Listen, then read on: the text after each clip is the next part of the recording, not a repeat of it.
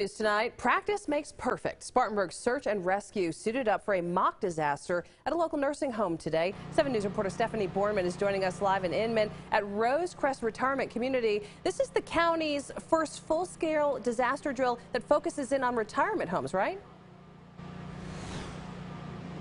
Amy, that's right. Check this out.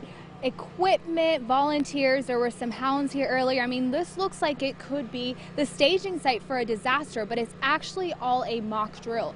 Earlier today, Spartanburg Search and Rescue teamed up with Rose Crest Retirement Community to put the facility's emergency plan into action. Now, after a quick briefing, two of the facility members played patients with dementia who wandered away, and everyone had to go search for them. Now, the first patient was found within 6 minutes. The other one took a lot longer. Now, during a debriefing, they're going to discuss some of the things that could improve on their current emergency plan, and everything that's learned here is then taken to other nursing facilities in the county so that they also can improve their emergency preparedness plan. We're going to have much more on this story tonight at 7. Reporting live, Stephanie Borman, 7 News.